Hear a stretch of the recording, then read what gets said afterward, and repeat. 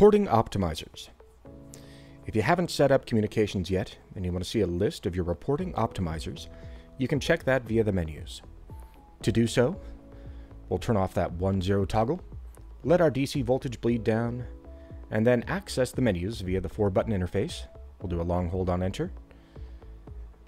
Password is 123 123 12. Once we get into the menus, we'll use the down arrow to scroll down to maintenance. Tap enter. From the maintenance menu, we'll scroll down again until we get to diagnostics. Tap enter. Got two options here. We're going to go ahead and select optimizer status. Tap enter. And let's see all of our optimizers.